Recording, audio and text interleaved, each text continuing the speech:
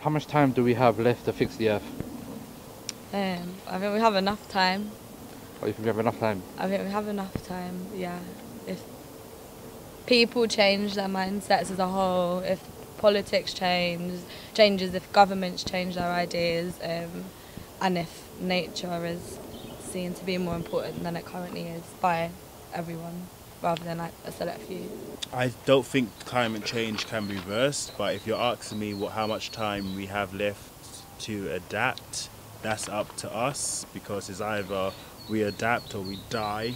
So I don't know how long it takes for us to adapt. So why do you think there's the notion that that there's not a lot of time left, that we have such a thin line to cross over, otherwise it will be irreversible? Because I think that's the reality. I don't think anyone kind of knows 100% if that's true or not. But I think that needs to be said for people to actually take action, because if that's not said, then no one's really going to care about it.